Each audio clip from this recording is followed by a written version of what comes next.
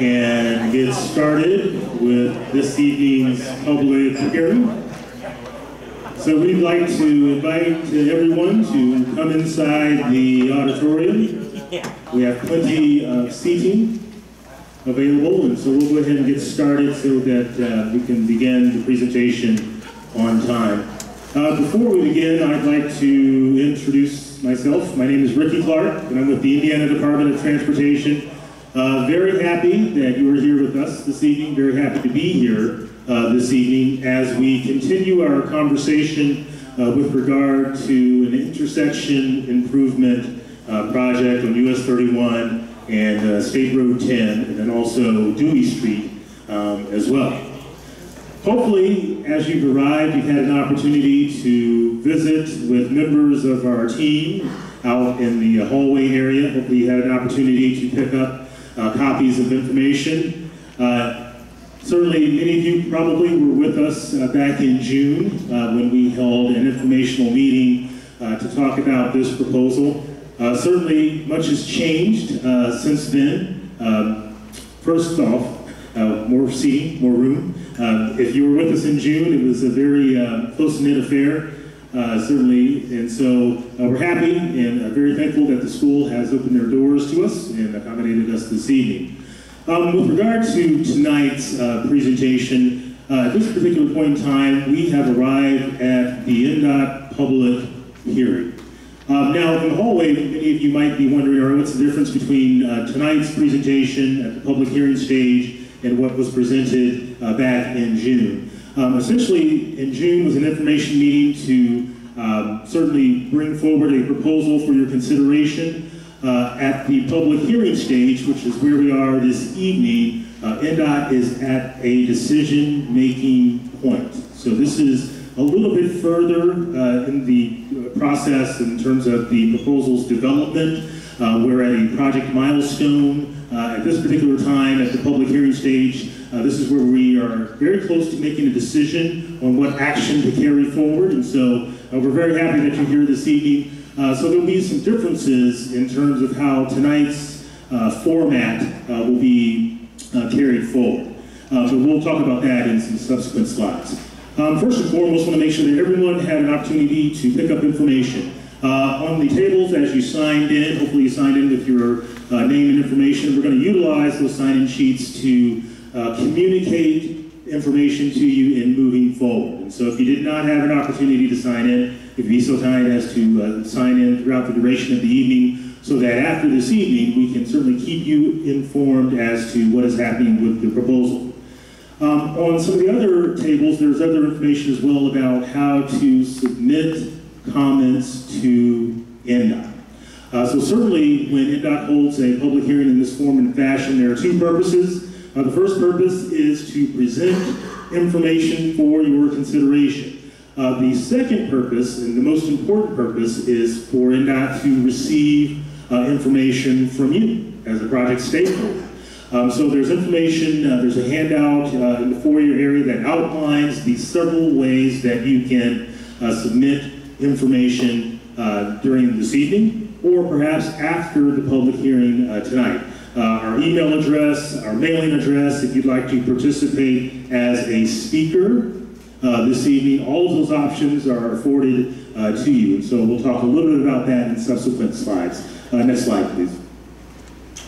At this time, hopefully you had an opportunity to visit with members of our team. I'm just going to introduce several members of our team that are on the stage this evening. Keep in mind that we've got a lot of INDOT resource here this evening, so we won't go through and introduce every member of our team, but rather just the speakers that you'll hear from in the next several minutes. Again, my name is Ricky Clark. I'm with INDOT. I work out of the department's central office based out of Indianapolis. Very happy to be here, representing the Division of Communications and also the Office of Public Involvement as well. With me this evening, we have Matt Deichley, who is the Director of Communications. Matt is based out of our LaPorte District office. The LaPorte District, they oversee and coordinate planning, project development, construction, maintenance activities for Northwest Indiana. And we'll hear from Matt in the next several minutes. Also with us this evening from the design engineering firm Troyer Group, we have Chris Wadner, who many of you probably remember from the June meeting as a presenter as well.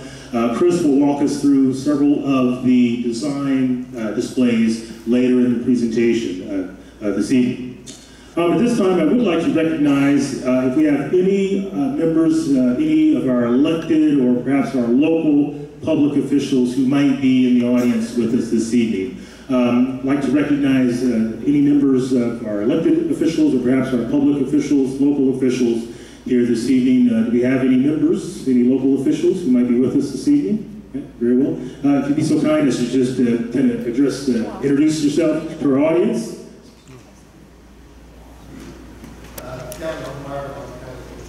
Commissioner, thank you so much for being here, sir. Councilman, thank you so much for being here, sir. Yes, ma'am. Councilwoman, thank you so much for being here. Councilwoman, thank you so much for being here. Yes, sir. Mike Hill, Marshall County Commissioner. Commissioner, thank you so much for being here. Additional public officials, elected officials, how about this gentleman here, yes, sir? Councilman, thank you so much for being here. Yes, sir. Randy Steed, Argos Town Council. Council, thank you so much for being here. Sir. Dustin Johnson, Argos Town Council President, Council, thank you so much for being here. Yes, ma'am. Lisa Mulaney, Clerk Treasurer, Town of Argos. Treasurer, thank you so much for being here. Additional public officials at this time? Okay, very well. Very well. So you can see just by the introductions about the room that the proposal that we're here to continue a conversation on is very important. This is a significant proposal for this community, and so we're very happy that our local officials are here with us this evening. Again, on behalf of INDOT, we're very happy to have an opportunity to continue a conversation this evening. In terms of the slide that you see behind me, certainly because this is an official INDOT public hearing, we did publish legal notice in the local paper. I believe it's the Pilot News out of Plymouth. In addition, we did mail out copies of the legal notice to individuals on our mailing list. If you did not receive a copy of our legal notice, that just simply means that for whatever reason you weren't on our mailing list. But if you sign in this evening, we'll make sure that we update that database, and so that for future communication, future correspondence, then you'll receive something from us via mail. Next slide, please. In terms of this proposal, and it was illustrated a little bit just through some of the introductions. When you look about this audience, there are many, many stakeholders, many individuals with a stake as to what may happen at this particular location, US 31 State Road 10. So we've tried to illustrate just the numbers of stakeholders, and there's probably a lot more that we can list on this particular slide. But basically the main point is that it's INDOT's charge to propose a project that takes into consideration all the various stakeholders, and then come out with a proposed action that would pose the least amount of impact to all of our stakeholders. And so certainly as we move forward through the presentation, we want to keep in mind that we're proposing an action that's going to impact many stakeholders. And so we need to be mindful of that. We need to be cognizant of that. And so again, it only speaks to the importance of this evening's public hearing to make sure that we keep that in mind and perform our due diligence. Next slide, please. In terms of project development, the three yellow boxes at the bottom of the screen kind of illustrate the public involvement, public outreach points. Certainly many of you are familiar with the June public information meeting that we had several months ago. The middle yellow box illustrates the public hearing. And again, the public hearing is being held at a decision-making point in terms of project development. At this particular time, INDOT has developed an environmental document to outline all of the impact that might be associated with this proposed project. So whenever we develop an environmental document, in between that draft document and finalizing that environmental document, we must hold a public hearing. And so that's where we are with that middle box. The third box will be to communicate a decision. Certainly, we are respectful of your time this evening, respectful of the time that you spent with us back in June, and so we want to make sure that whatever decision is carried forward, that we make sure that it is communicated with you. Next slide, please. So why are we here? This environmental document that I just spoke of a few moments ago is kind of the genesis of what is at the heart of the public hearing. At the environmental document stage, INDOT, as a state department of transportation, is charged with developing an environmental document. And basically the purpose of this document is to clearly define a purpose and need for a particular project. Once we've identified a purpose and need, then develop alternatives that meet that purpose and need.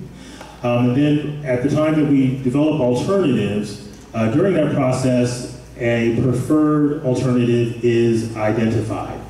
Now, back in June, we kind of presented our preferred alternative, and we'll talk more about that preferred alternative this evening, but the environmental document is key because without that documentation, the project could not advance forward. And so we've had to produce an environmental document, which, by the way, is available for review and inspection this evening out in the foyer area. But the environmental document has been released for public involvement. It is available also at the public library here in Argos, and then also available on the INDOT website as well. Next slide, please.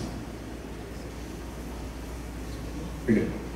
So in terms of this environmental document, one of the first task items associated with that environmental document is developing a purpose and need for the project. What is the purpose and need? What is the challenge, the transportation challenge that INDOT as the state's DOT, what are we trying to solve? So in terms of this particular proposal, this is a safety improvement project, a safety enhancement project. We've identified a purpose for this particular proposal as enhancing safety at the intersection of State Road 10 and US 31, enhancing safety at the intersection of Dewey Street and US 31 as well. Kind of the need in terms of this project is kind of derived from several areas. Certainly enhancing safety, reducing the number of vehicle accidents, vehicle crashes at this location. Also, taking a look at the intersection and the configuration in relation to what might be happening in terms of sight distance impact from the railroad bridge that's located just south of State Road 10. So in terms of developing purpose and need, this is our purpose and need statement for the project. Next slide, please. So once we've developed a purpose and need, what is the transportation challenge that we're trying to solve? The next step is to develop a list of alternatives and then compare those alternatives against the purpose and need. So with any environmental document, the first alternative to always be developed is the no build. And it basically is how it reads. You know, what would happen if INDOT did not move forward with any type of improvement? Now, the no build certainly doesn't preclude just general maintenance, preventative maintenance types activities that have to happen. But the no build is, what if we simply didn't move forward with an improvement there at the intersection? What would happen? Well, that's not going to meet the purpose and need of the project. That's not going to enhance safety in terms of what's happening at the intersection. So then we move to another alternative. What if we install a traffic signal at that particular intersection? Is that going to meet the purpose and need? Well, one of the concerns with the traffic signal is the east-west traffic, the numbers, the volume, the numbers in terms of volume. They're not significant numbers that would warrant the installation of a traffic signal. So when you look at the traffic signal, then that doesn't necessarily meet the purpose and need of the project as well. So then the next alternative would be, what if an interchange were to be constructed at this location?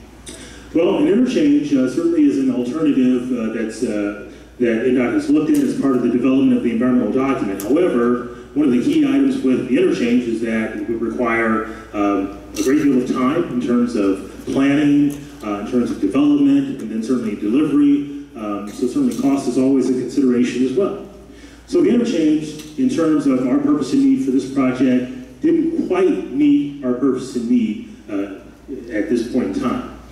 So then we're left with the J-turn proposal, and this has been identified, as we mentioned in June, as our preferred alternative. Some of the aspects with the J-turn intersection, it would enhance safety at the intersection. It would reduce the number of accidents that would occur at the intersection. The project could be delivered within a timely manner, timely fashion as well. So as was the case back in June, the J-turn is still, at this point in time, INDOT's preferred alternative. Next slide, please. In terms of project resources, as I mentioned, we have a copy of our environmental document. The design plans are available for review and inspection this evening. However, after tonight, if you'd like to take a closer look at those documents, there are several locations listed on the screen behind me. The INDOT website also is an excellent repository for information. So if you'd like to take a closer look, we did post a copy of our presentation. We did post a copy of the display boards on the website this afternoon. Sometimes it's nice to review them on the website. You can manipulate the sizes and so forth. Next slide. All right, at this time, I'm going to reintroduce Chris Wadner with the Troyer Group to walk us through some of the design aspects of the proposal. Chris. Thank you, Ricky. So first, as stated during the purpose of the this is a safety improvement project. The first thing is what are the crashes? So this is a list of the crashes from the last 4 years. These are all the severe crashes.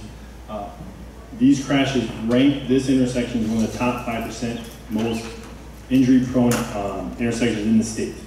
So because of that is why this project is being presented. As you can see, crashes with no injury, the total was 20. Non-incapacitating injury, there was 8. Incapacitating injury, there was 11. And there was 1 fatality in the last 4 years, from 2012 to 2016. Now, this past year it's been under construction. Speed is slower, 1 lane of traffic. One of the individuals out there has noted that the traffic crashes have gone down. That is very, very good. But right now, these are unique circumstances where there's less speed and only 1 lane of traffic. So here's the intersection as it is now. This is State Road 10, US 31. And you basically are fighting for this position right here with semis, with livestock haulers, with trucks, all trying to get in this spot to make their through movement, left turns, even right turns, and trying to figure out who has arrived what. That is the big problem right now at the intersection. And then you also have the bridge, which also limits sight. The sight is adequate for the road, however, it does not let you get to see very far. When you also have other distractions, which are, again, these conflicts over on the other sides. J-turn. J-turn removes this conflict point in the middle where everybody's jostling for position and moves those movements out. So basically, if you want to go through, you have to turn right, then you basically make your left turn, and then you make another right turn. There's no more conflict here, there's no traffic opposing you, just the traffic on the main road, which you already have. If you want to just make a left, you just remove this right turn issue.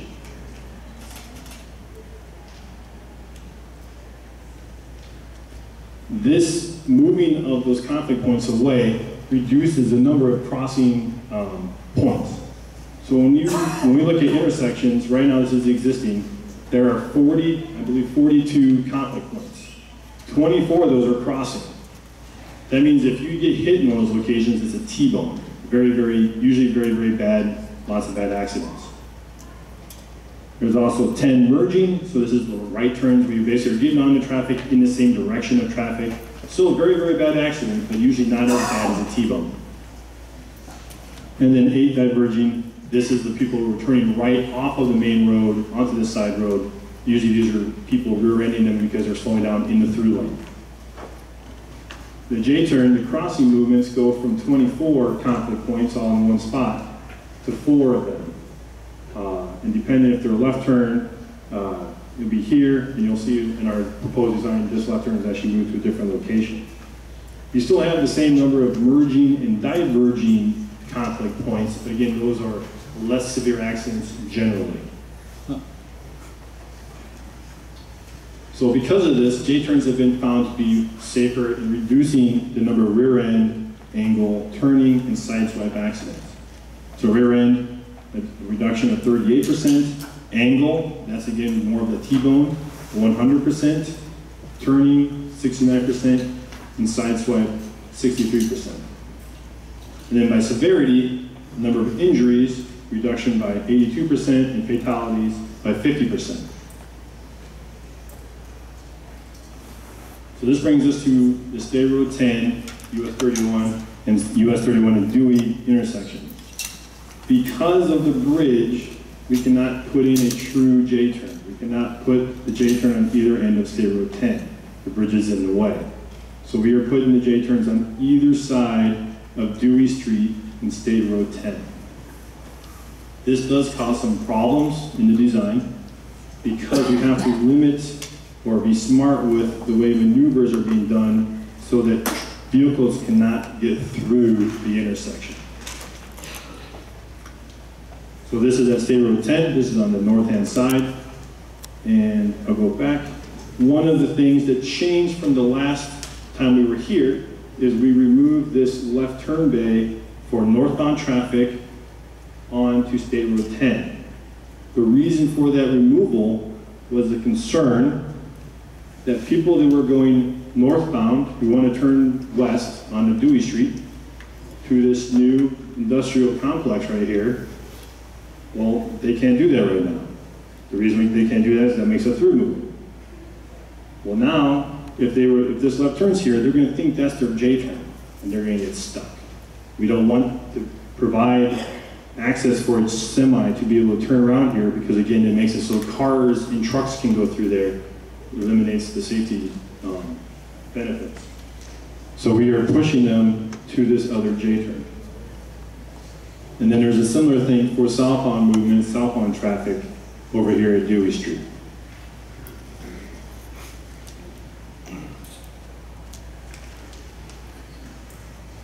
Okay.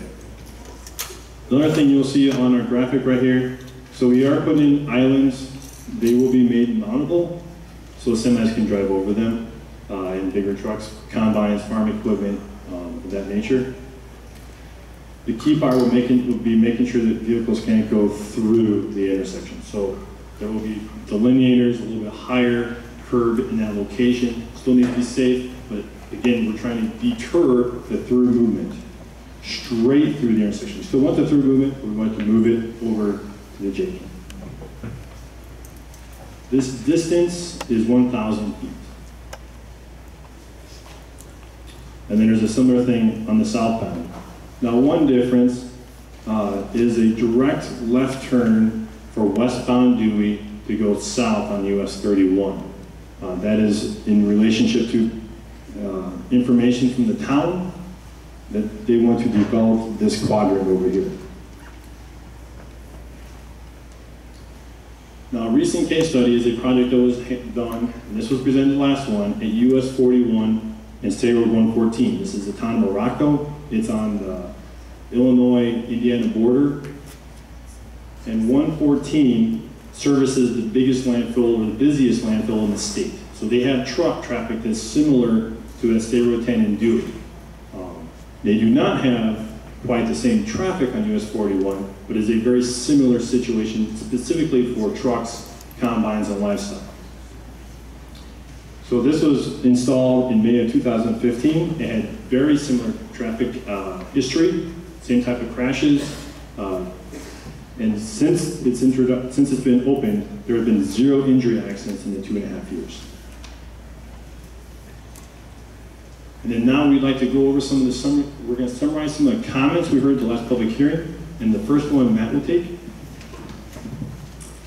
So one of the things we wanted to make sure we addressed from our last meeting is we heard obviously lots of really good comments, people that didn't know why we were doing this or for what reasons we were doing this. And so what we wanted to do is take a moment and kind of address some of the frequently asked questions or frequent comments that we received, kind of dispel some misinformation or at least answer some questions a little better. So the first one is obviously the preference for an interchange. Obviously that's one thing we've heard from a lot of folks. The reason why we have preferred J-turn over an interchange is the purpose of the project is to improve safety immediately and cost effectively. So what we're going to see here is in one construction season, we can put the J-turn and have the safety benefits a lot faster than several years of planning for an interchange. So that's something we can see right away. And the important thing we want to make sure people understand too is that from a J-turn and an interchange, they both have virtually the same crash reductions when it comes to accidents. So injury crashes are going to be virtually the same type of reduction whether we put it in a J-turn or an interchange. So it really satisfies that safety need. Also, immediate improvements are not going to prohibit a potential change for potential adding of an interchange in the future. So putting this J-turn in does not eliminate the chance that an interchange could be put in at some point in the future. It just solves that safety issue right now, which is what we're looking to do. So also wanted to address some of the future US 31 upgrades. So right now we're developing a strategy to upgrade US 31 where we haven't already. So we already have from 30 to South Bend, and of course south in Kokomo area and south. So to do that, we're going to start looking at potential interchanges, and here's some of the criteria we're going to look at to address those interchanges. So traffic volume, consistency with regional road network, cost, safety, and access. So that's going to be some of the criteria we're going to look at as to whether an interchange will be put in place. But the one thing we're addressing right now, which this J-turn here does, is we're addressing the immediate operation and safety concerns on 31 with these cost-effective solutions that are maybe a little smaller in action. So this J-turn, as we're developing the strategy for US 31, this is going to solve that safety problem right now. And down the road, if things change, then we can certainly add more based on traffic volume, safety, access, and so on. Some of the more frequently asked questions and comments that we received, I'm going to pass this back to Chris, and he's going to answer some of those as well. Okay, and I just want to highlight the bold print at the top. That is the comment that we received, and these are our answers to that.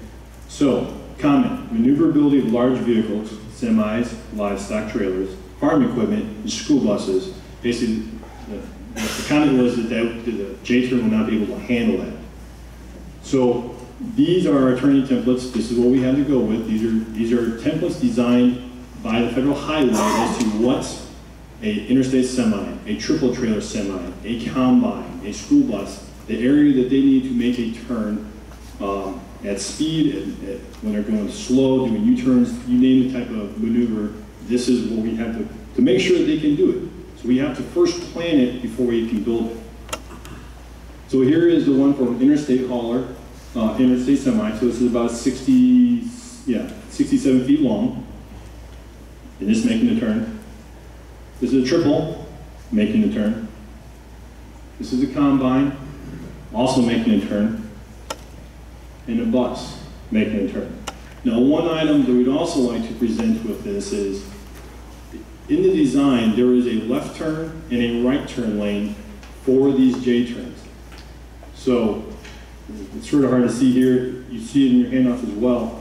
Basically, when a vehicle is on a side road and they are getting over onto US 31, if they need to turn left or go through, they're basically going to cross 31 and get onto the left turn lane. That left turn lane is right there for them. If it's not, it's way down the road because you're on Dewey and you need to go north to the northern one to make your left turn. So then you're getting onto 31 just like normal. You have plenty of room to do your weave. But if you're at 10 and you're crossing, you just get right over on that left-hand turn lane, and then you can turn around at that J-turn and immediately get into the right turn lane. So that you are never basically driving with the through traffic, you are crossing it very much like you are now. However, you only have to address that through traffic. You're not addressing the other cars that are on State Road 10 or on Dewey Street coming back towards you. So again, we use the case study US 41 and State Road 114. While the traffic is different, the maneuvers are very, very much the same. They are semis, they are interstate haulers, this is also farm country, so there's farm equipment in this area. You will notice this is actually a much, much smaller J-turn. It's only about 300 or 400 feet from 114 to the J-turn. One of the problems that was from here is it worked great for moving traffic, but people got confused as to, was this the J-turn or was this the J-turn? Is this my left turn? Because they were so close. So we spread it out, gave more distance. Also in our circumstance, we do have vehicles going at speed that need to use these J-turns because we are having to cut off some left turns. So here's time lapse. showing these vehicles making the turns.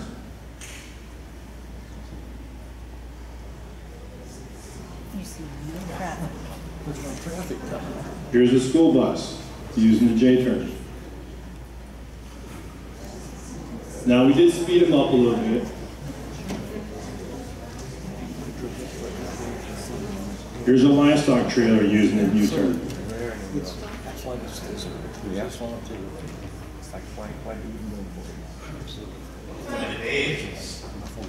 It is during the middle of the day.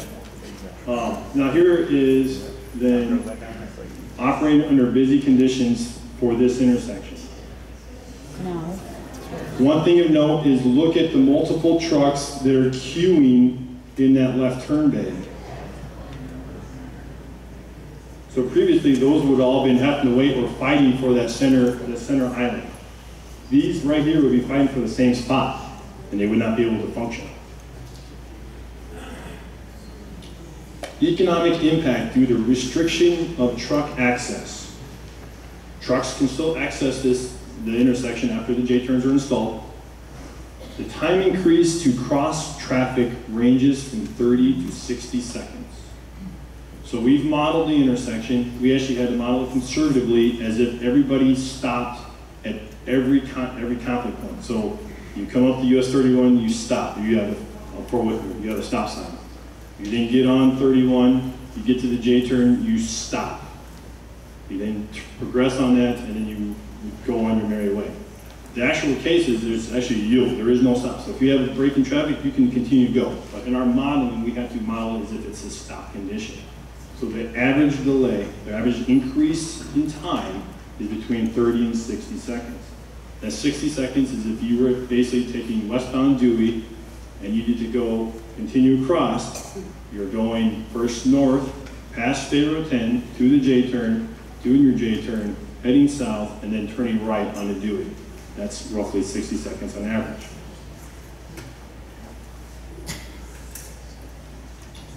So here's our traffic simulations. So we're showing some of this stuff. So again, we went out there, we took counts.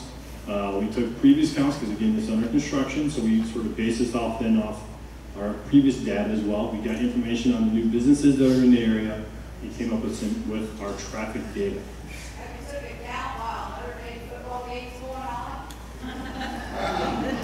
That's a good point. Where are the numbers for those counts? Hold on. So the numbers of the counts, during the peak hour, the maximum traffic on State Road 10 was roughly 150 cars in an hour.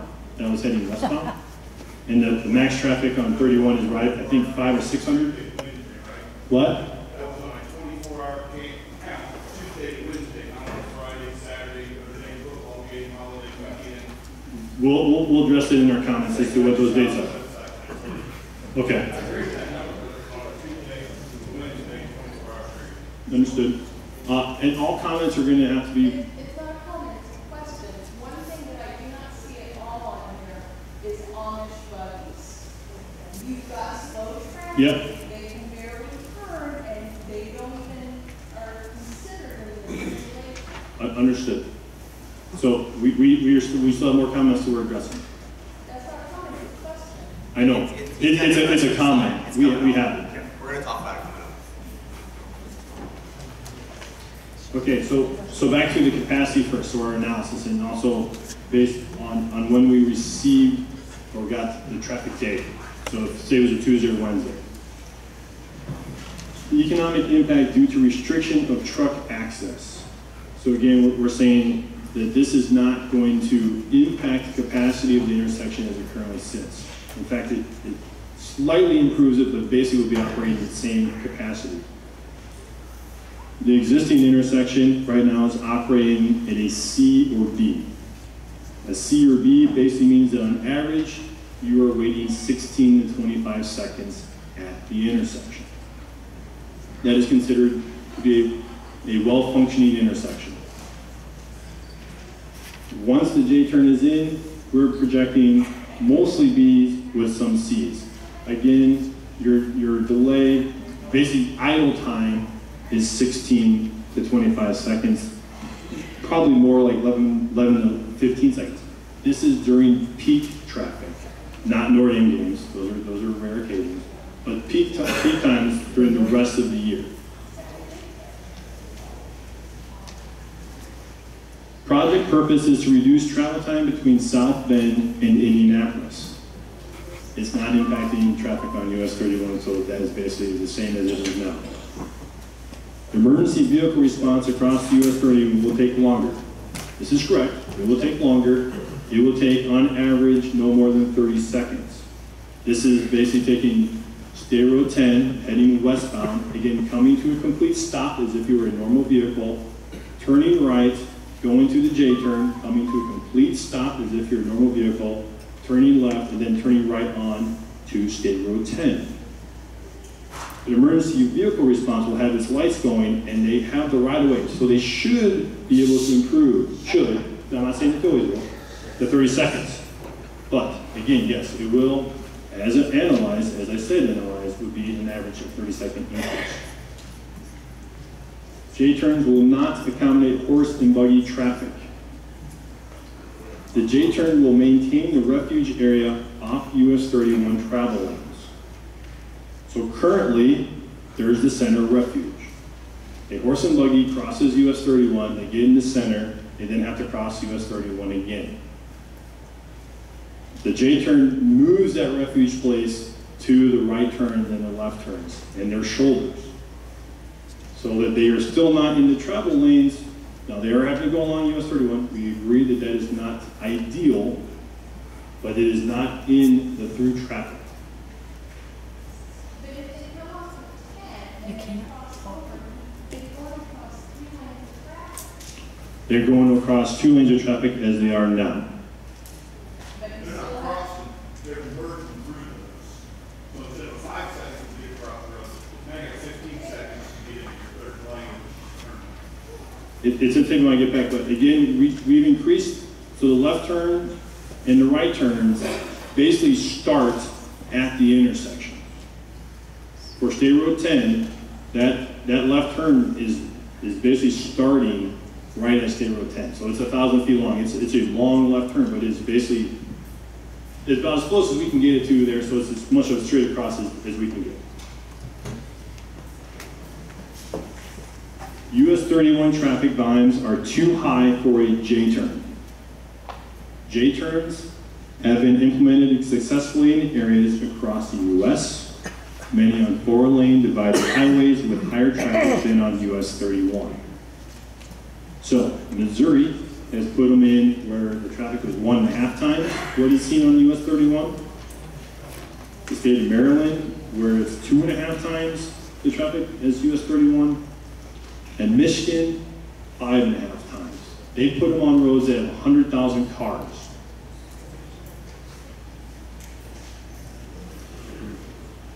All right, project schedule. This public information meeting was held in June 2017.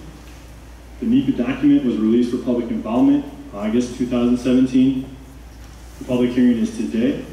There will be another public hearing for the one at State Road 110 next week on Wednesday. We plan on finalizing the environmental document and design around November of 2017 for construction in the summer of 2018.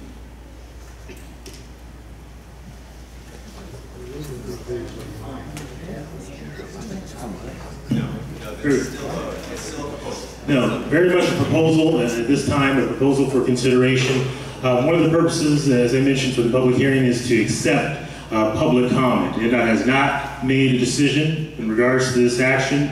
As part of the NEPA process, the National Environmental Policy Act, we must go through a series of activities and steps in terms of establishing our purpose and need, establishing alternatives, and then also making sure that whatever alternative is carried forward meets that purpose and need. But at the end of that, public involvement, public input, and public comment are certainly important in terms of factoring into a decision. Now, certainly INDOT, as the State Departments of Transportation, is the decision maker. However, public comment that we hope to receive this evening, that we hope to receive over the next several weeks, comments of even folks that may not even be here this evening.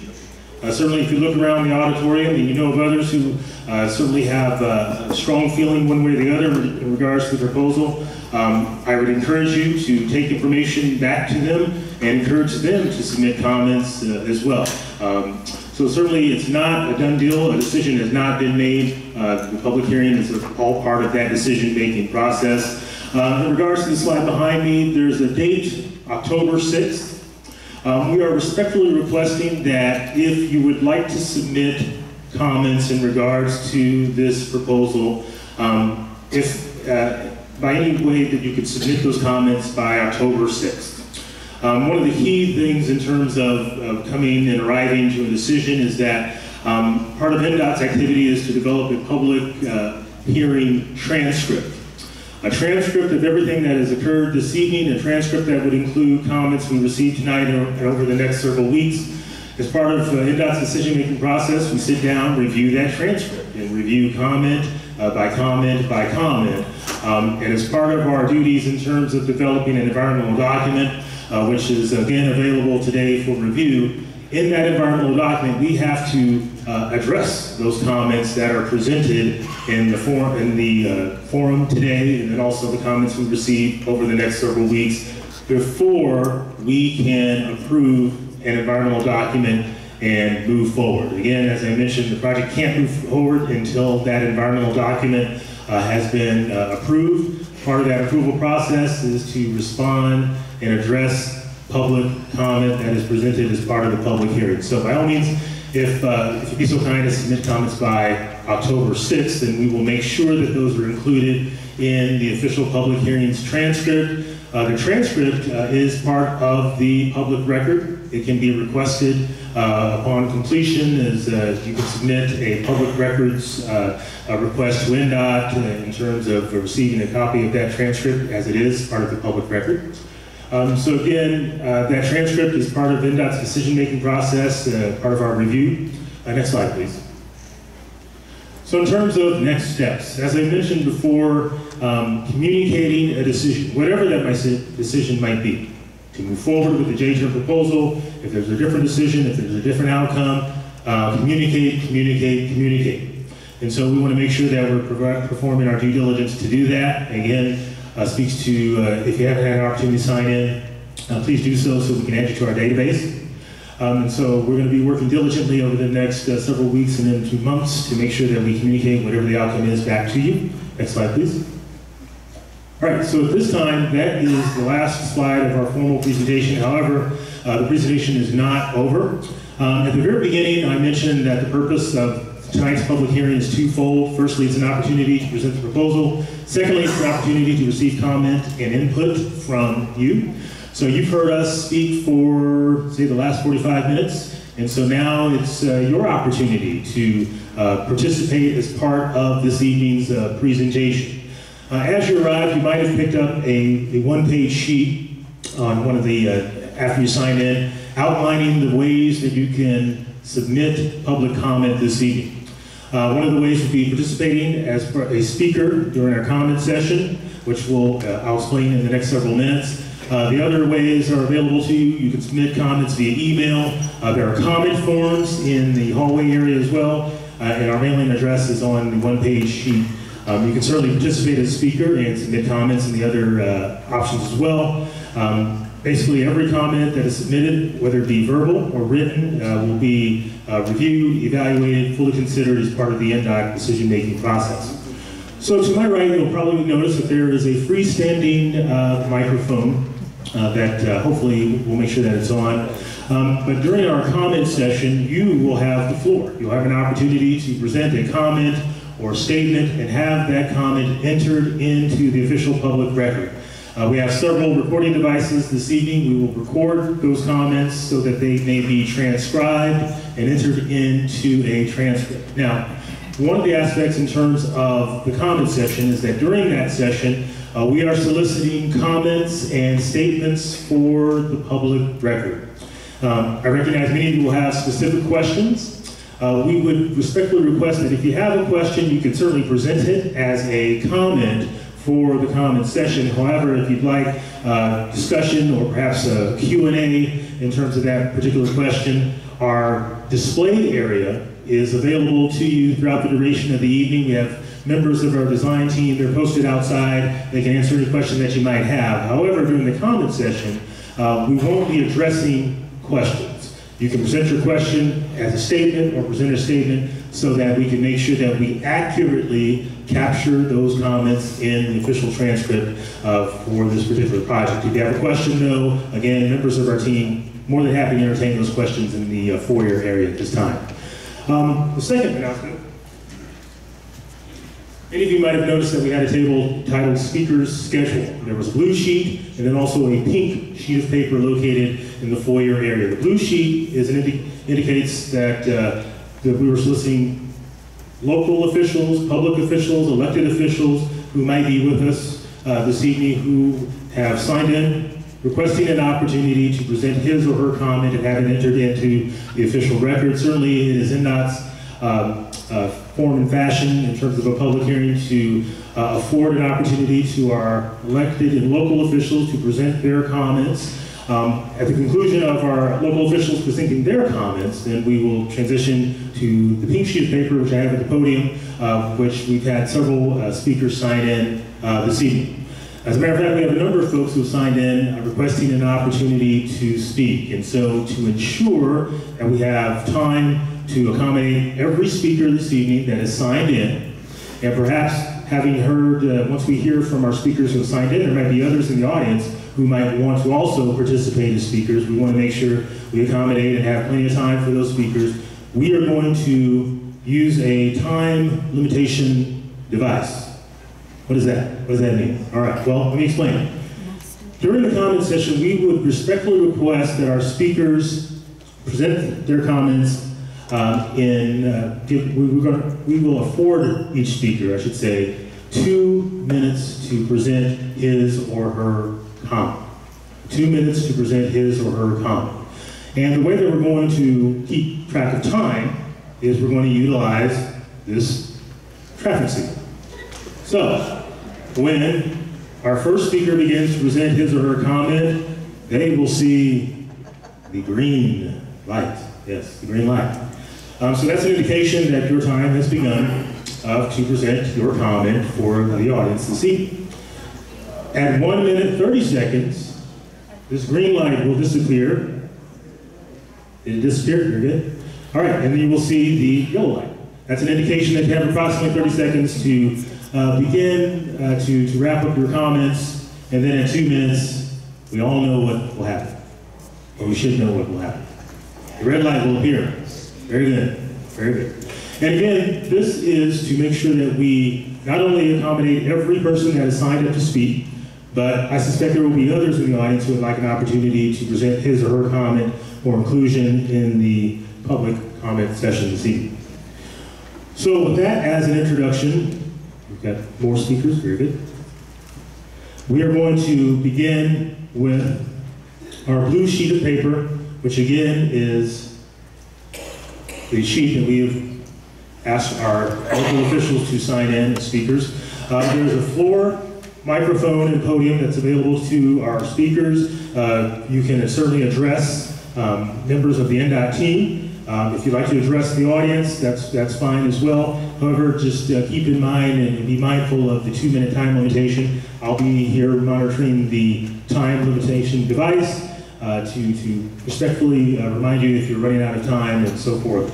So at this time, we'll begin with our elected officials, our local officials who have signed in, requesting an opportunity to speak and have his or her comment entered into the official public record. Again, the freestanding microphone is available to those speakers.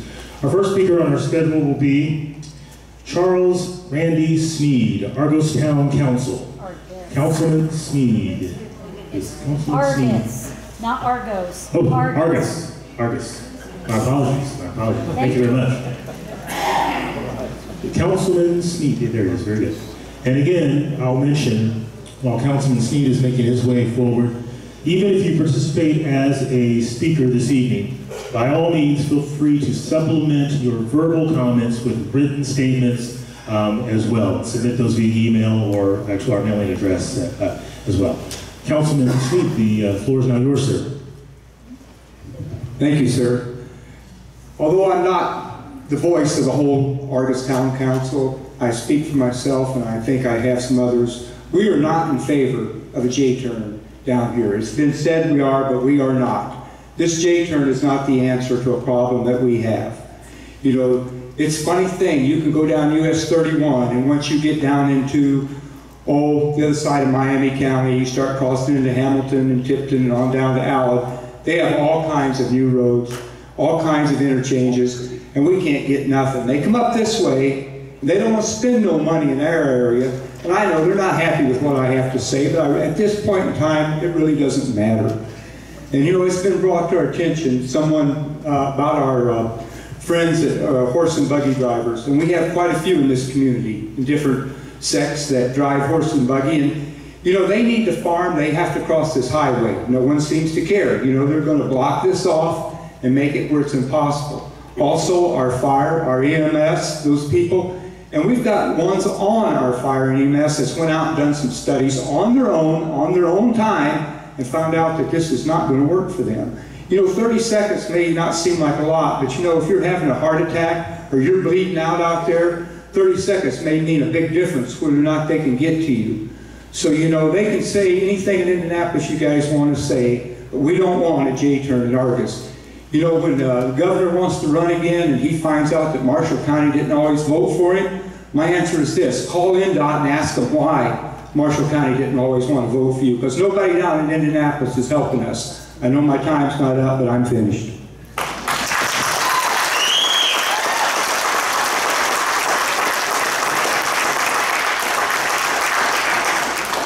Very well said. Very well said. Thank you, Councilman, for those comments. Our next speaker will be Councilman Dustin Johnson. Our next speaker this evening on our schedule to sign in will be Councilman Dustin Johnson. And as Councilman Johnson's making his way forward, I'll also remind everyone again to certainly feel free to supplement your verbal comments with written statements as well for inclusion into the transcript. Councilman Johnson, the floor is now yours, sir. All right, thank you. Thank you, sir. That was very well said, Randy. And I just want to add, how can the state be okay with us not letting our horse and buggy traffic cross 31? I mean, that's not a comment, that's a question. And again, the questions we'll address in the open house Very area. quickly, as we saw in the presentation, it does accommodate them. So it actually does accommodate them. Wait, it's his turn. And then, Very well. Please continue, all Councilman right, continue. So what's the speed limit going to be on the people on 31 when a semi is going across to go around a J-turn? What's the speed limit going to be for the traffic that's continuing? No question. On US 31? Yes. It'll remain the same as far as I understand. It's a what? That's going to work. Again, And again, it's a proposal. we really want questions to be addressed out there, because that way everybody's not waiting and everything. But this is right now, the speed limit is going to remain the same. But what we're looking at here is folks are right now they're crossing, say a semi, you're crossing 3 lanes of traffic, where here you're crossing 2 and 2. So the mathematics have to make it so that that's not going to be as big of an issue. It's going to be actually safer to do it this way, because you're in a protected lane. And then 150 cars in an hour across 110. So that's 2 cars a minute. That's just not going to work. I don't see it working. Put a stoplight up for a temporary fix. No, that's worse. And again, for the specific questions, we can certainly address those much better in the foyer area with the benefit of the displays and also the animation, and then also the benefit of having members of our design team, because we don't have any of our designers on the stage at this particular time. So if you have a specific question, we would really respectfully request that you hold on to those, or we have members of our team in the foyer area right now that can certainly walk through the design elements, speed limits, and so forth and so on. But during the comment session, because this is an official hearing, it's very important that we capture public statements for the record so that a transcript can be prepared. The Q&A, because we don't have microphones placed throughout the room, we're not capturing questions that might be presented from the audience unless they're presented as a statement from the podium. So again, we're happy to answer every question everybody has. We'll be here as long as Phil's wanting to be. We just want to make sure everybody can get through into the comments. But if you want to chat, I'm happy. Well, the only other comment I got is I don't believe that it's going to be good for Argos. It's not going to be good for our industrial. And I'm not for a J-turn, and I know one council member isn't here, and it's Julie Stauffer, and she is not for a J-turn either. So that's all I got to say. Very well. Very well. Very well said. Okay. Our next local official to sign in on our speaker schedule, and this will, we have a Marshall County Commissioner. First name Kevin, I cannot quite make out the last name, but do we have a Marshall County Commissioner? My first name is Kevin. Sir, if you pronounce the first and last name so we can make sure we have you for the record. It's Kevin Overmeyer. Kevin Overmeyer. Oh, very good, very good. Thanks. I have a letter here that I need to read tonight. It is from State Senator Randy Head. I am very sorry I am not able to be at the presentation of tonight's meeting, but I do want to express my opposition to building J-turns in Marshall County. Representative Bill Friend and I have had private meetings with INDOT to discuss the proposed J-turns in this community. Both of us have agreed and voiced our opinions to INDOT that J-turns are not right for our community, and there are better and more efficient alternatives to making our roads safer. I want you all to know that I stand with opponents of J-turns and will insist that INDOT understands the communities and my concerns. After meeting with INDOT several times to voice my frustration of the proposed J-turns, I am upset that INDOT still insists on placing them in a district that they are not needed nor wanted. Please do not hesitate to call INDOT and voice your disapproval of the proposed J-turns. As a community, I believe it is our job to voice our opinions to ensure we have the best resources. If I can ever be of any assistance, please do not hesitate to contact my office. This was signed by Randy Head, State Senator, who represents the southern part of Marshall County. My comments as a county commissioner, I'm opposed to these also. I don't think it's right for the town of Argos. I don't think it's right for the community of Argos. And when this 31 project started several years ago, back in the early 2000s, this was never thought of. This was not supposed to happen. When we did US 30 to South Bend, we had meetings. The county gave up some things to get some bridges, to get the interchange at Veterans Parkway. We have not had that discussion since then, and I know, but I've been around here for over 18 years now, and I've heard comments from the officials up here at INDOT that we're going to look at these and interchange in the future. Things change, governors change, INDOT commissioners change, priorities change at INDOT, and once this is done, you'll never be back. That's my comments.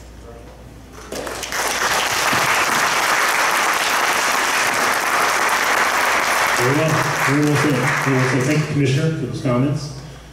Our next speaker on our schedule will be Councilman Newell. We have a Town Councilman Newell with us this evening.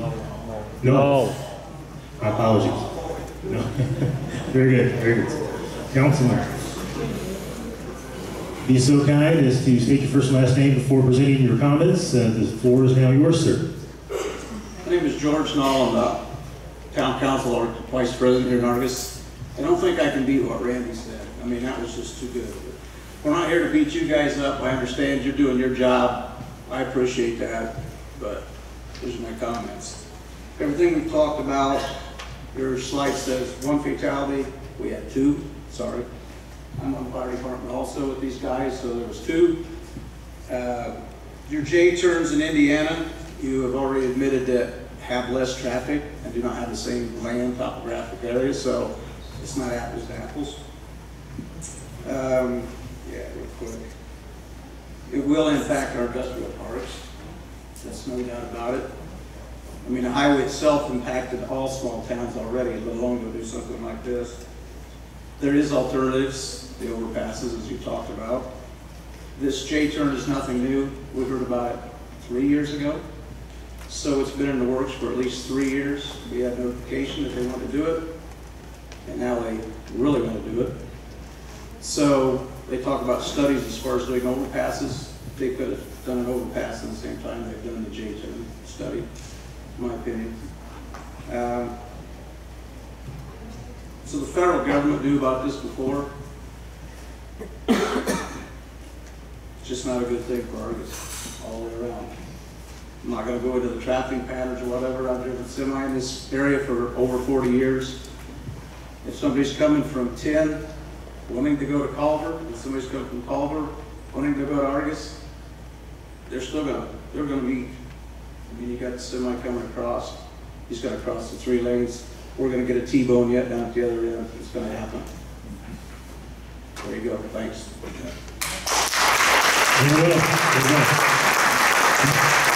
Thank you, Councilman Knight, for those comments.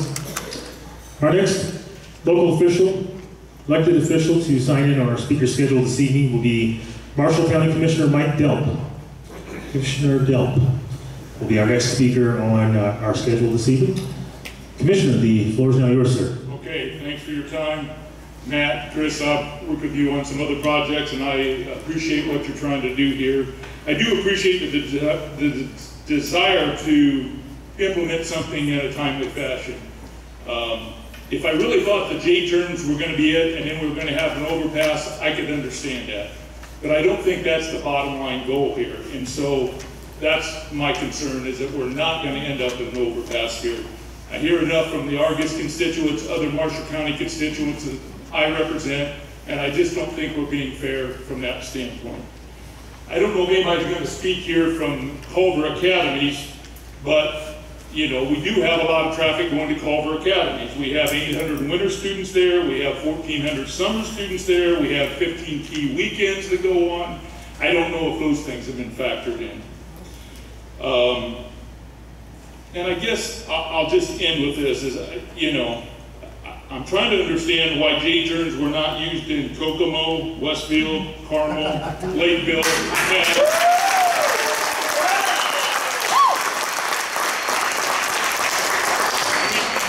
statistics up there that you had said in Michigan they use them on traffic that's 5.5 times more. In Maryland, 2.5 times more. In Missouri, 1.5 times more. If that's the case, then why haven't we used those things in these other locations, again, to accomplish what needs to be accomplished? So, again, I applaud you. I appreciate the effort being put in. I appreciate what INDOT's trying to do to reduce serious accidents here. But if the bottom line is it's going to be a J-turn permanently, I'm not in favor. Thank you.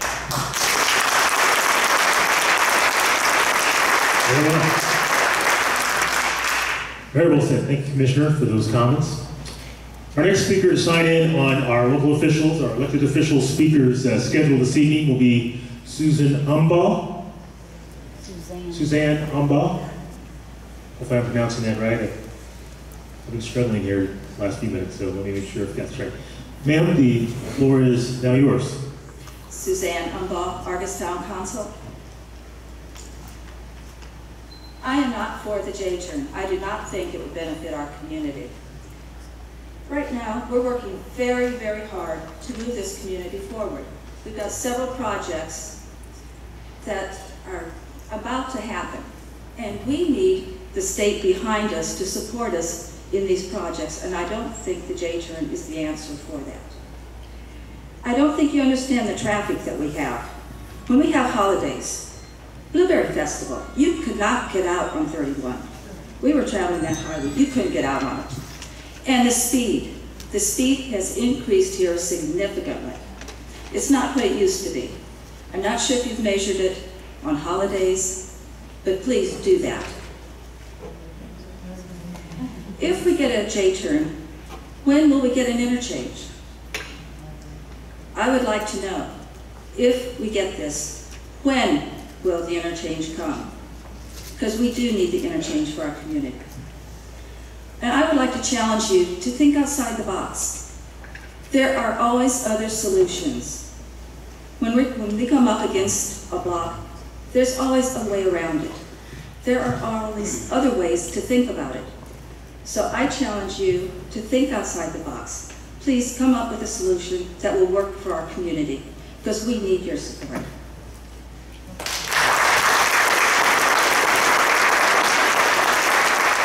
Very well. Very well.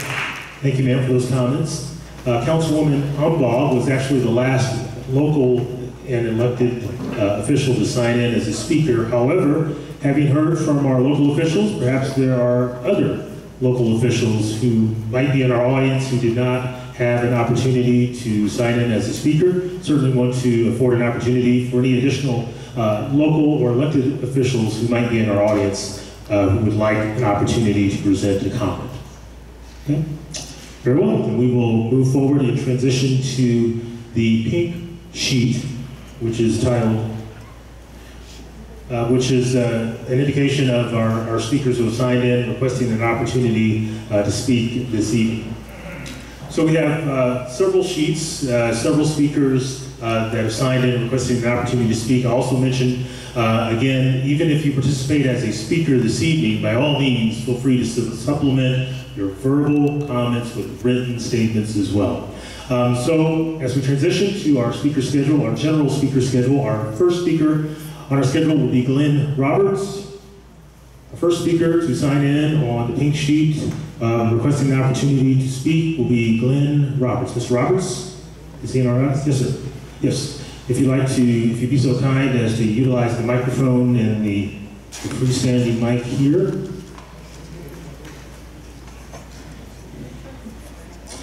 There's a microphone there for you, sir.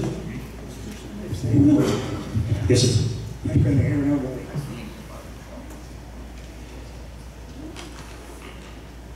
About 45 years ago, the highway department went through my farm out here south of the railroad tracks. We took it to court. The judge told them what they had to pay, plus interest on it. The highway department never paid it. My lawyer filed a paper that they never paid it. They flooded my farm for 45 years. Now they want to put in a crazy J-turn or a U-turn is all it is. Get people killed coming 100 miles an hour down the road. There's no reason why they can't put in a bridge and do it right.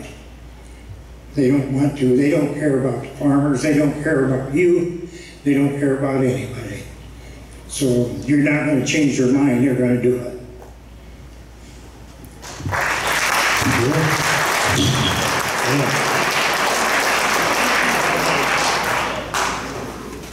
Thank you. Very well. Thank you, Mr. Roberts, for those comments. Thank you. Our next speaker to sign in on our speaker schedule this evening will be Judith Dittmeyer. The next speaker to sign in on our schedule requesting an opportunity to have his or her comment entered into the official public record will be Judith Dittmeyer. And as Ms. Dittmeyer is making her way forward, I'd like to also thank our audience thus far for the respect and courtesy paid to all of our speakers this evening. And certainly I'll mention, even if you did not have an opportunity to sign in as a speaker, hopefully we'll have an opportunity to open the floor to additional speakers after our signed in speaker schedule. Ms. Dittmeyer, the floor is now yours, ma'am. Thank you. I am kind of representing a group that, we're trying to move Argos forward. We're setting as far as on the redevelopment, we're trying to do things to increase our economic development in this community, which is really important for a small town.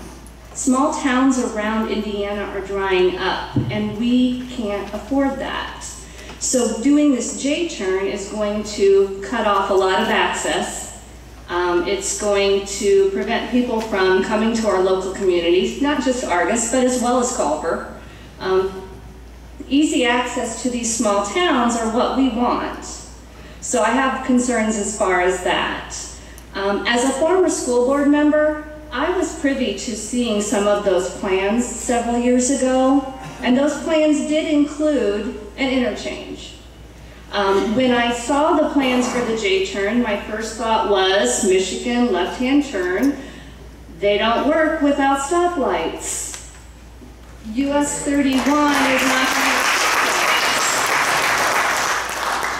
I envision our buses trying to cross over a couple lanes of traffic going up icy overpass over the railroad, trying to get over, make the turn, come back.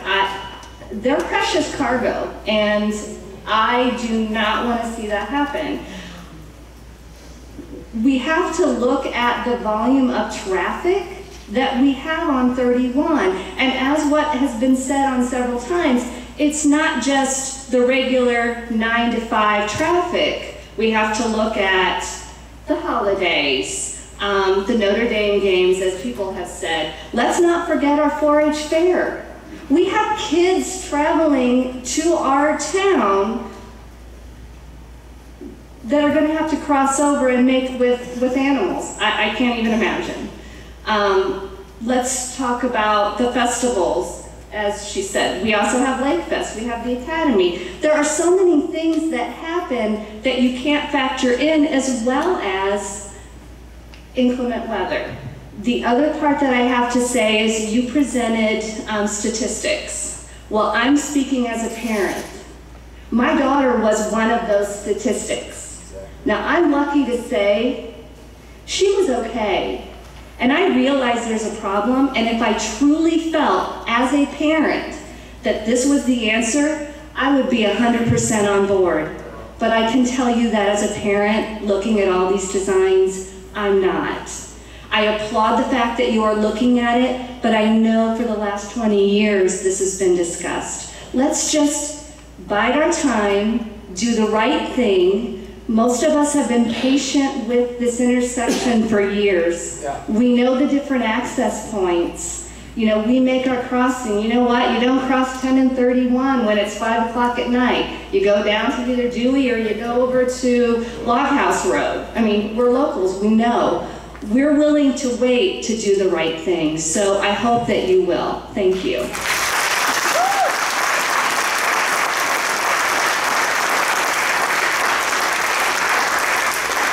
Very well said. Thank you, ma'am. Thank you, Ms. Dittmeyer, for those comments.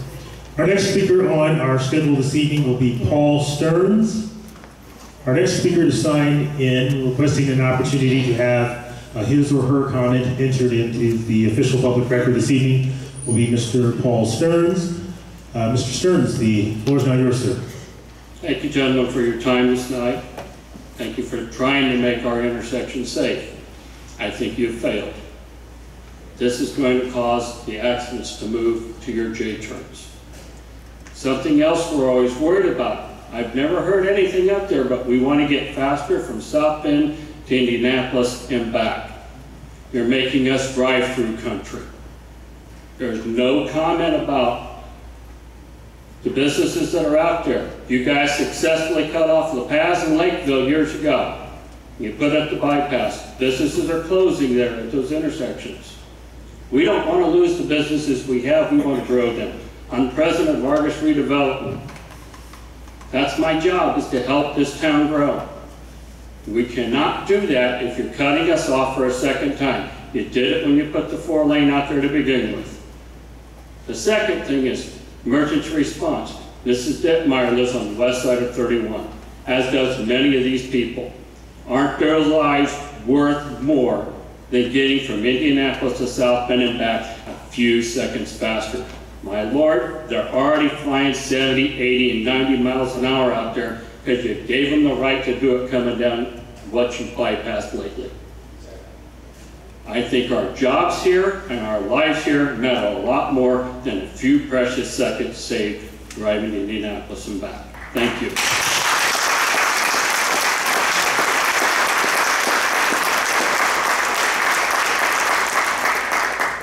Very well. Thank you, Mr. Stearns, for those comments. Our next speaker on our speaker schedule this evening, requesting an opportunity to present comments for inclusion into the public record, will be Steve Stricker. Stricker. Apologize. Sir, the floor is now yours. If you'd be so kind as to state your first and last name, please. Thank you. Steve Stricker.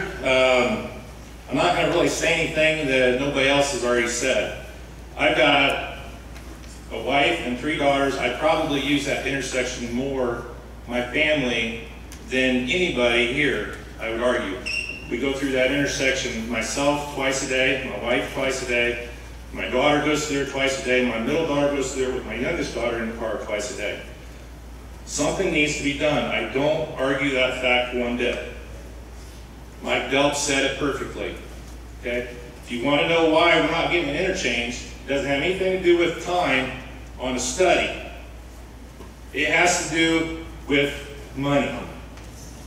All they're saying is that we're stuck in the middle.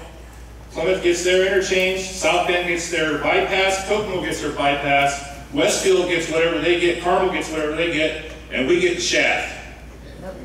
We're stuck in the middle once again. Do it right.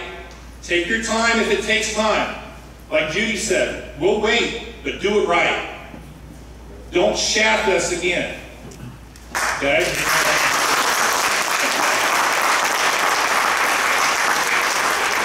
Your study, okay, shows traffic patterns and all that stuff, but like Judy said, there is a cross-country meet at the Academy on Saturday.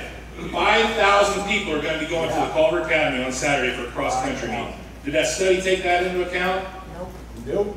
County Fair, did that study take that into account? Notre Dame football games, did that study take that into account? This is not a normal US 421, 114 intersection where you can do this.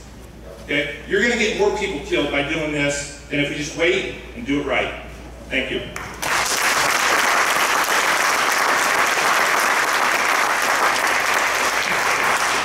Very well, very well. Thank you, sir, for those comments. Our next speaker to sign in on our speaker schedule to have his or her comment entered into the official public record will be Kevin Overmeyer. Very well, very well, very good. Then moving forward, then our next speaker will be John. Yes, thank you. I had that expression on my face. Thank you, John. You're stepping forward. Appreciate that very much. If you'd be so kind as to state your first and last name, the floor is now yours, sir. Yes, my name is John Kegarise. That helps you out. Thank you, gentlemen, for your time. I think it's pretty obvious at this point that I don't think anybody here is in favor of this. It's just pretty obvious to the general public that this is a bad idea. I've been a professional driver for 26 years. I've held a CDL for 26 years. I've experienced just about every intersection, every type of intersection, every idiot. You name it, I've seen it on the road somewhere, somebody's done it.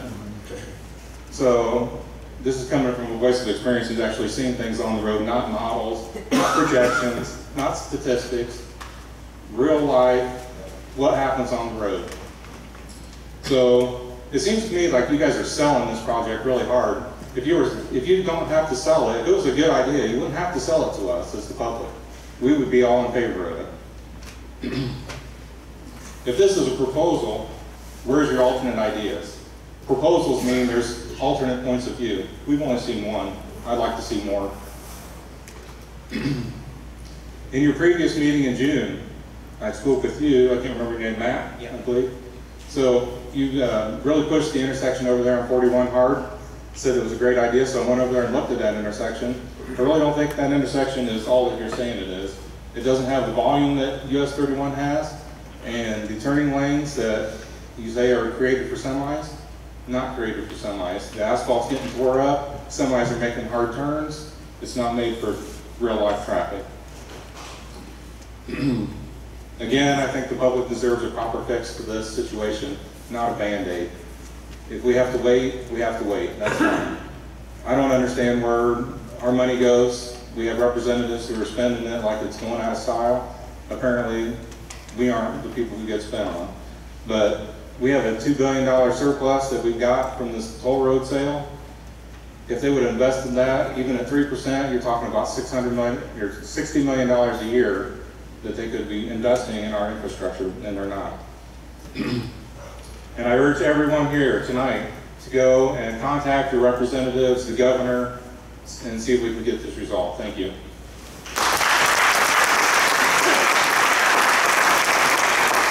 Very well. Very well said. Thank you, sir, for those comments. Our next speaker to sign in on our schedule this evening will be Andy Stone. Our next speaker to sign in requesting an opportunity to have his or her comment entered into the official record this evening will be Andy Stone. And again, I'll remind everyone that even if you participate as a speaker, please by all means feel free to supplement your verbal comments with written statements as well. Mr. Stone, thank you so much. The floor is now yours, sir. Thank you for your time. I am the Transportation Director for Argos Community Schools. I do not speak on behalf of the school, but for myself as the Director of Transportation, a 20-plus year CDL operator, and a 15-plus year fire service member. Okay. There's a few things listed at the beginning of the presentation that we were concerned as the Indiana Department of Transportation. One was cost, speed of going from Indianapolis to South Bend, and obviously safety of the people and residents of the community. Well, as far as I'm concerned, we don't have enough time to do the overpass correctly due to lack of funds. J-turn is a Band-Aid fix to get that taken care of because it's less money. In your previous presentation, you indicated there was not enough traffic on US 10 to really require a stoplight, because there's only 105, I think was the number you used. So if you put a stoplight up, what is the cost? Very minimal, because there is a flashing light. So therefore the poles, wires, electric, and everything is there. You remove that, you put up used stoplights at basically zero expense except for labor. Now, that's going to make it safe for everyone. When people are going from north and south, since there is a lack of cross traffic, they will seldom have to stop. And when they do, they will stop for no longer than 120 seconds, because that is the time the stoplight takes. All right? So if you are slowing down traffic north and south, once in a while, due to the lack of traffic on 10, creating it safe, only requiring that traffic to be interrupted for 120 seconds, how does everyone not benefit from that? Plus, 36 miles away, there is a stoplight at Peru Truck Stop. Not even a highway, a county road, and a truck stop on the other side, where they're going to be stopping, potentially, for 120 seconds. 4 miles down the road, Peru has a second stoplight, where they're going to be potentially stopping at 120 seconds. So, minimal cost, improved safety, limited interruptions, South Bend to Indianapolis. Right there's everything you want for everything solved. And while we are doing this stoplight, you can try to save a little money so we can have price, be able to have the interchange later on. I don't see where that's very complicated to figure out. Here's the last thing I want to comment. What will happen to Marshall Street, 16th Road, 17th Road, 18th Road, 20B where I live? What are those roads going to happen in the future? Are you going to close them all off? No one's even mentioned that. Where are you going to go with that? All right, so it's an easy solution, minimal expense, everybody's safer, no real interruptions from South Bend to Indianapolis. Thank you.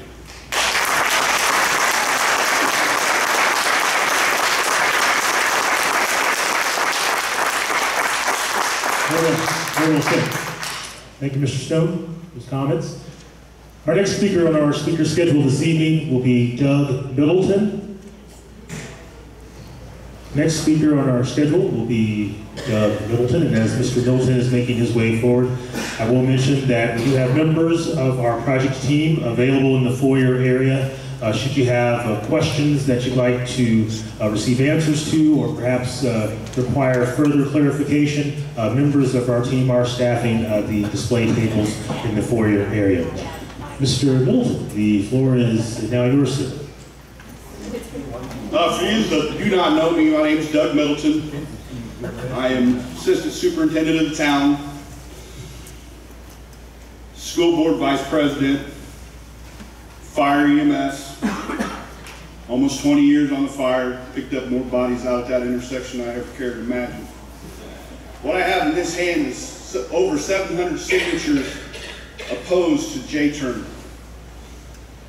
With that is a letter that goes to everyone downstate, yourselves included. If anybody would stand up that's for the J-turn, I would greatly appreciate it. Anyone. For the record, let it be known that 2 of the INDOT people never got up.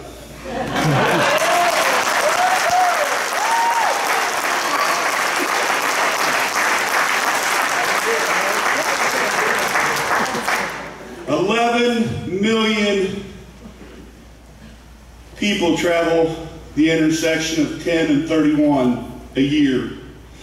That's on a Tuesday to Wednesday count, 24 hours, not a weekend. 650,000 people cross that intersection on 10 a year.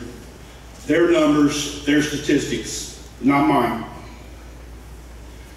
I think for those people we owe better than a 50% reduction in crashes when we can eliminate them. For the 600 plus kids at our school, I think we owe them more than that, than a 50% chance of them being in a wreck. I'd like to know what the numbers are you're trying to gain from your, I know it's not a question, it's a comment, what the numbers are they're trying. Are they trying to reduce it by 50%? Well, if you want to get 2, 50% is only 1. That's not very good odds. I heard words tonight like could, maybe, slightly. Those are not the words I like to hear. 41 and 114. 3 million at that intersection. Almost 3 times more here. In the last, since 2014, they have a 25% reduction in traffic going eastbound and a 15% traffic decrease going eastbound since the J-turn. Matt, can your business afford 15% loss in revenue? Any other businessmen here, can they handle 15% loss in revenue in 1 year? How about 25 in 3 years? I didn't think so. We had a factory, a business proposed coming to our area. I don't think it's still done, but they're looking at 50 semis a day going out that intersection going north and south. I don't think it's right. I was on board J-turns until I looked at the Federal Traffic Administration numbers. This intersection does not qualify, by no means. That's all I got.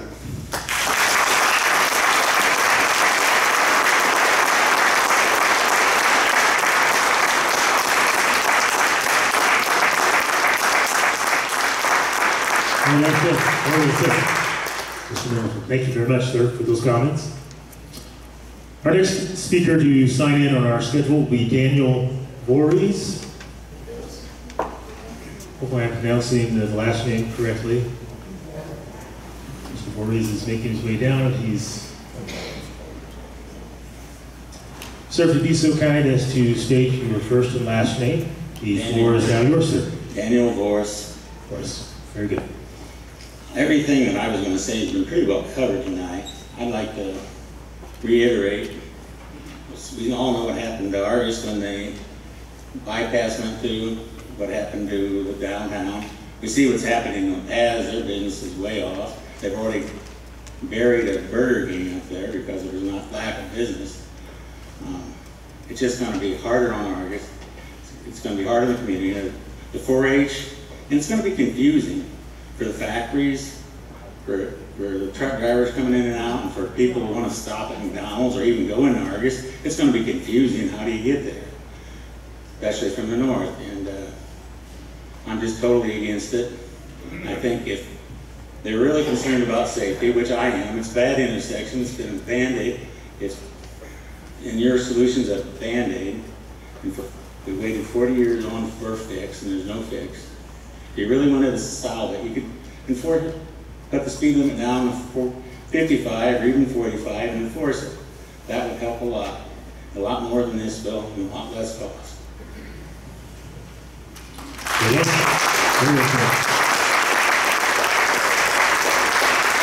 Very well said. Thank you, sir, for those comments.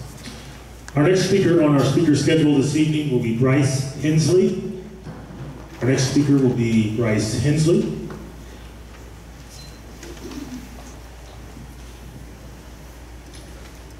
Mr. Hensley, the floor is now yours, sir. Thank you for letting me have a voice here tonight. Thank you for having this meeting. I think enough has been said about everyone is against the J-turn. I got a couple points here. At the intersection that they're 41 and 114, you have no railroad with a bridge over it. Any traffic that has to go south or go west will have to pull out in the wintertime on ice, and people drive 70, 80 mile an hour and faster coming over that railroad track heading north. Now the superhighway, this was done to increase commerce travel in the state of Indiana, to make business grow, to make business easier. You know, when you do such a great job south there above Indianapolis, Keystone Parkway, 431, the Carmel area, that is great. Great work. South Bend, Plymouth North, great work. It's beautiful. It's great. But don't make Argos or Marshall County and Fulton County the armpit of the highway. Let's do it right. I don't feel a J-turn is going to solve the issue for commerce to growth, for taxation to increase for the state of Indiana. I mean, it's going to kill business in Argos. It's going to hinder that there. I mean, just to what? Like it's already been said, to decrease 50% chance of accidents. I think the state, what they have already done, deserves more than that. I mean, let's do it right. Let's do something better than a J-turn. I mean, if that was the only alternative, if there was no bridge in the highway and it was totally flat ground, I think a lot more people would be on board for something to be done because there are so many accidents. But when you look from 2012 to now, there's only been one fatality. I don't think a J-turn is the answer. Thank you.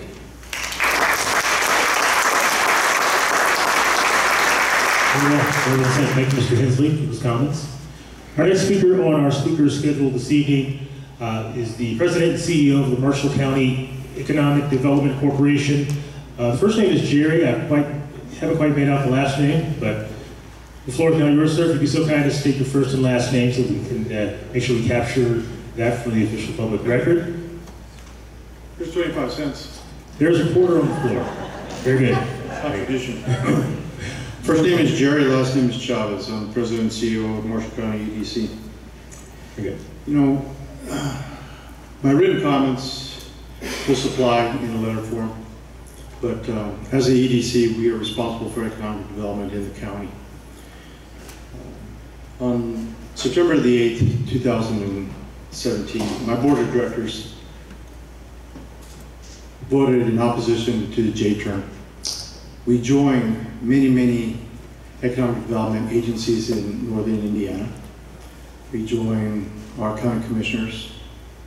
We joined Regional Development Authority of Northern Indiana.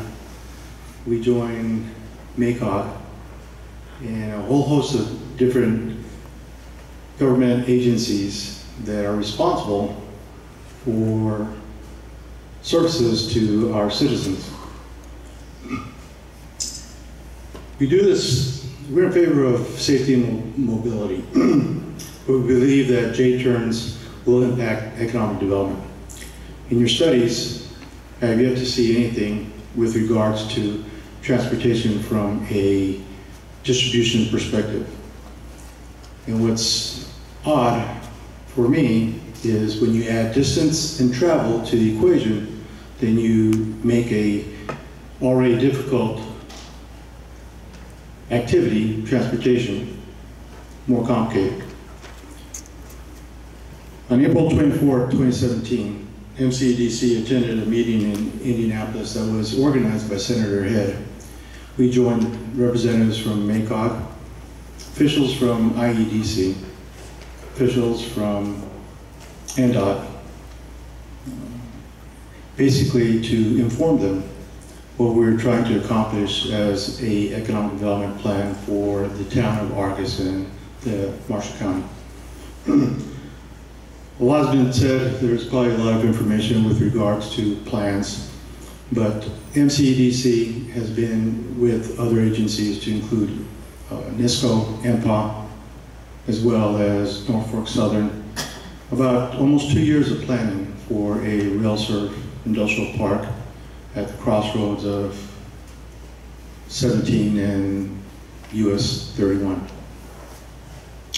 Not only are we taking a lot of plans and trying to develop that, but there's a lot of money at stake. The town of Argos has already spent $600,000 to purchase 80 acres of property. They do this because they have a vision to grow the community. We've heard it quite a bit in terms of growing the community, and this is a type of activity that's occurring as we speak today. My organization just authorized me to take out a $2.1 million loan to construct a manufacturing center, which is a term that we use to reflect a shell building. MCDC does have a rich history with that type of enterprise. We located Pretzels Inc. into Plymouth, Indiana, over $18 million worth of CapEx on that particular project. So we feel very encouraged that we can accomplish even more than just one building for the town of Argos going forward.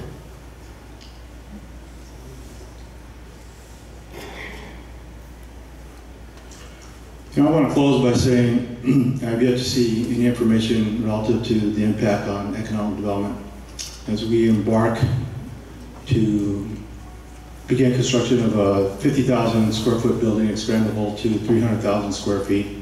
What is that impact going to be relative to that project? And as you can envision, there's some real financial consideration that must be explored a little bit further. I submit to officials at INDOT that you look at return on investment. That return on investment, whether that's an interchange, look at the return on investment if this project is successful. These type of projects relative to a rail-served park, they're quite large in their scope, typically in the order of $20 million plus. Create a lot of jobs as well. That's why we are taking a lot of pains and try to make this project go forward. Very unique project, very unique process, but there's a lot of people behind this that are banking on the success of this. We want INDOT to be a valued partner and help support that. Thank you very much.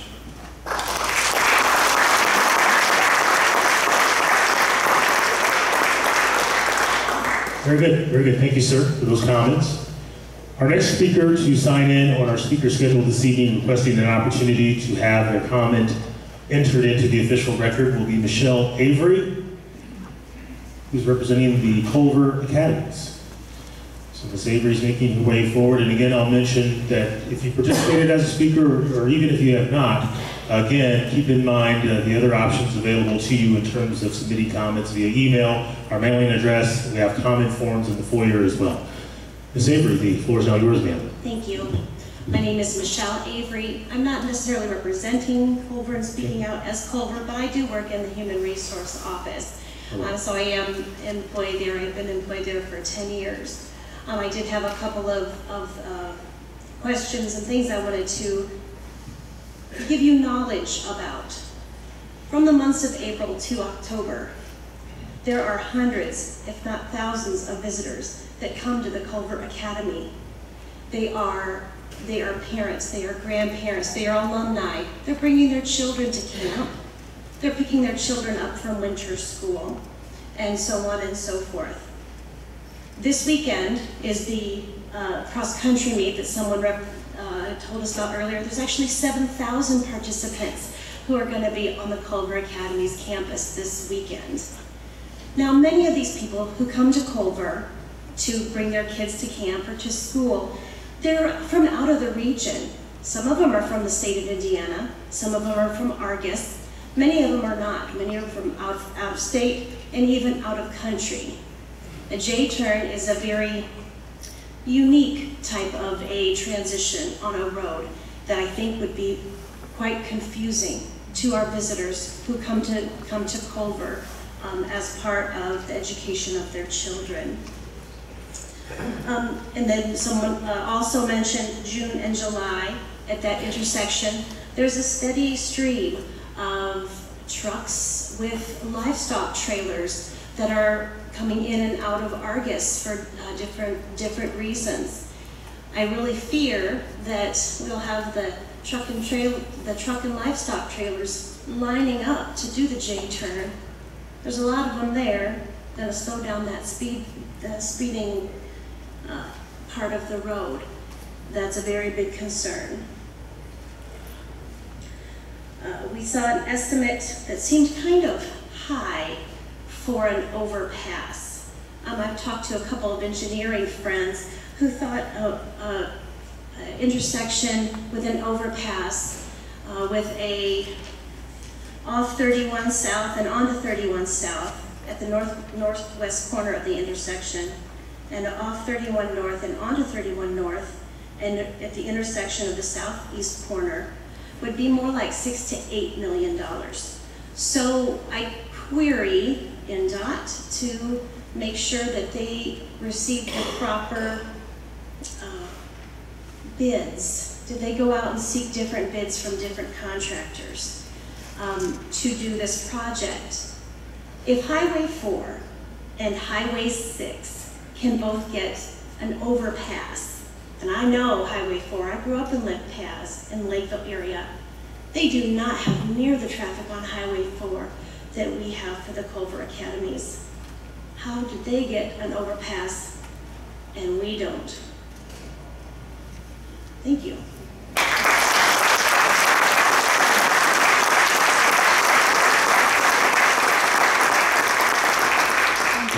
Very well said. Thank you, Ms. Avery, for those comments. Ms. Avery actually was the last speaker to sign in on our schedule. However, having heard from our speakers, there might be someone else in our audience who had not had an opportunity to sign in as a speaker, but having heard from our previous speakers, perhaps having reviewed the presentation, there may be someone else in our audience who would like an opportunity to present his or her comment and have that entered into the official public record. This evening certainly want to afford an opportunity for anyone else in our audience who has not presented a comment thus far this evening. If they'd like to present a comment, we'd like to open the floor to them at this time. Yes, ma'am, you have your hand raised. If you'd be so kind as to just make your way to the front of the auditorium. And I'll also mention again to feel free to supplement your verbal comments with written statements. And then also I'll mention certainly members of our project team will be here this evening, throughout the evening, for as long as you would like us to be, to certainly entertain questions in regards to the proposal. Ma'am, if you'd be so kind as to state your first and last name, the floor is now yours. My name is Shannon Kegerais. I live in Fulton County and I work in Marshall County. I travel this intersection every day. I am an RN, and I just want to make a statement for the emergency personnel that will have to deal with these intersections. From the American Heart Association, when a person has a cardiac arrest, survivor depends on immediately getting CPR from someone nearby. Almost 90% of people who suffer out-of-hospital cardiac arrests die. CPR, especially performed in the first few minutes of a cardiac arrest, can double or triple a person's chance of survival. You are delaying your emergency personnel by 30 seconds, if not longer. You are now decreasing that person that they are going to go to help do CPR. or maybe it's a fire emergency. You're decreasing their chance of surviving by delaying their care. Just wanted to make that point known.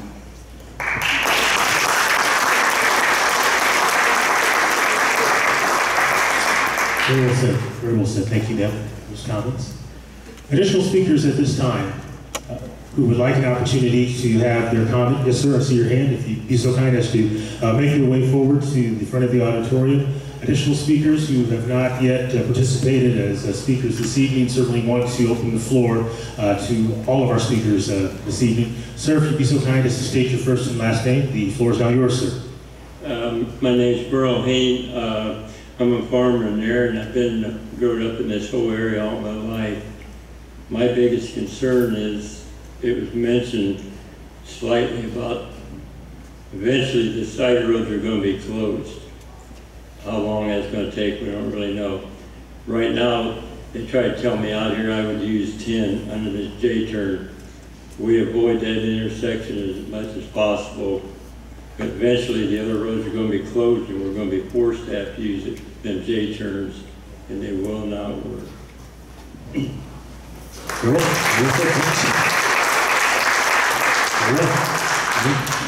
Additional speakers at this time who have not had an opportunity to participate during the comment session. Certainly don't want to overlook anyone else in our audience who might want to present a comment this evening. Do we have additional speakers who have not yet presented comments this evening? Yep. Very well. Then reading the body language around the room, I would say that at this point in time, we'll go ahead and conclude our formal session this evening. However, the school's been very accommodating to us, so we're going to be out in the foyer area entertaining questions for as long as you would like us to be here this evening. I'll also mention that next Wednesday, September 27th, we will have a public hearing in this very room to talk about the intersection of US 31 and State Road 110. So again, we will be back next week to talk about that particular intersection, so we hope to see you next Wednesday back here at the school. This time, let's conclude the formal session and invite you to visit with our project team in the foyer area. Thank you so much, everyone, for your time this evening.